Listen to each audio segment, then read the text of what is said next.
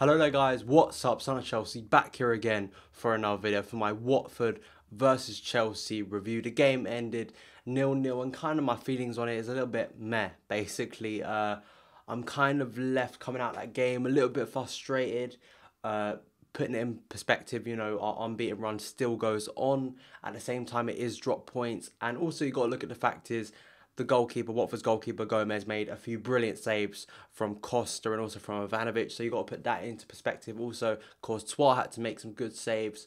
We never really looked kind of shaky at the back. I know Agallo as well, you've got to take into account the quality he has. Also, at some points, Agallo did look very dangerous for Watford, and I thought Deeney and Agallo, and also the players that Watford have at the back, I thought were really good. They're a really well-drilled side, and you can see where they are on the table because of that. And I think anyone trying to think that we were going to go up there tonight at Vicarage Road and stroll an easy 3-0 victory, I think is a little bit ludicrous. Also with our form, I was surprised with the team selection, to be honest. I was surprised Willian started, and I thought he had one of his worst games of the season in my opinion. I just thought he didn't look there tonight. He was very ineffective with the ball, and also I was just surprised really that Hazard didn't start and he came on that late, because when he came on, he seemed to have an effect on the game, and considering he got taken off in the game against MK Dons where he scored a goal, I thought the best thing to do was start him. You know, I was not surprised that Oscar started and Fabregas, both of them, because I think of Oscar's hat-trick, he's got to start, but still I thought Oscar as well took a lot of time to get into the game. I was sort of surprised that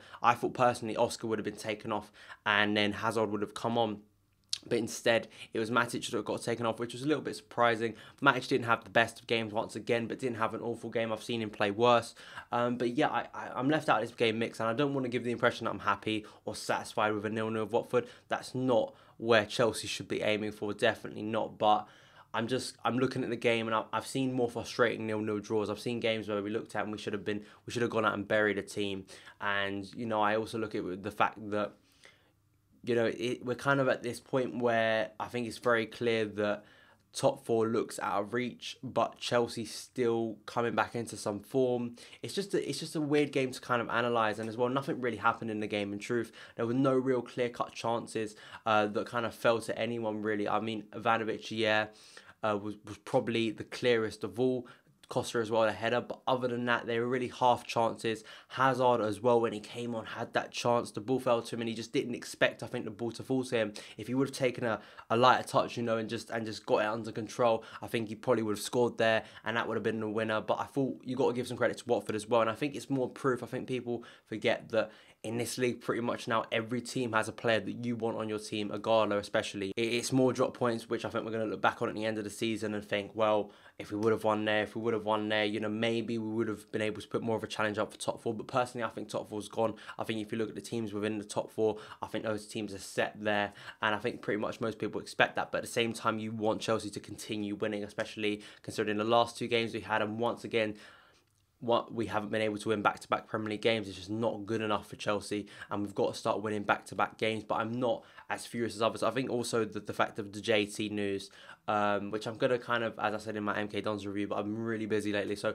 I'm going to do the JT video and kind of give different points to it, and you guys can watch it.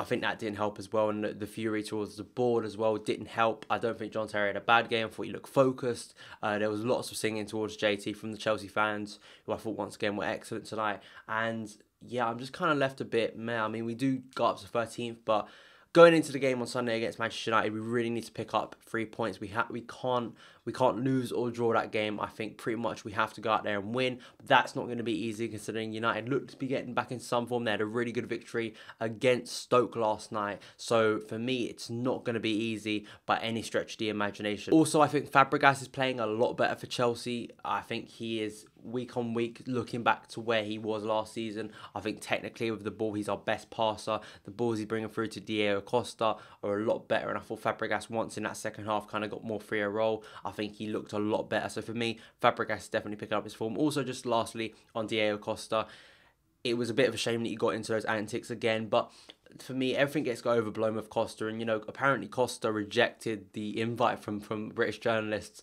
to have an interview with him. And to be honest, I don't blame Costa, because, you know, in a sense, when he does the stupid stuff and the really over the top stuff like he did earlier in the season with Arsenal, And you can pick up other cases where he should have got a red. Tonight, he shouldn't have got a red. Maybe you could say 2 yellows at most, but it was stupid, just silly, petty stuff. And I think eventually when he got the yellow, I thought, well, that's his fault. But luckily in the second half, he kind of took that away from the game. I don't know if Hiddink took him to one side and said, listen, you got to calm down. And also, we haven't had Costa against United whilst he's been at Chelsea. So that's going to be a big thing for us. And hopefully Costa can just get back to that. But he did look at 2 points. He looked closely to scoring. So that's I guess a positive as well. He wasn't exactly inactive in the game and did nothing in it. He did look close to scoring. But yeah, just that silly stuff that he gets involved with sometimes. There was nothing really much in the game. I'm sure from a neutral perspective, it was probably one of the less interesting games in the league.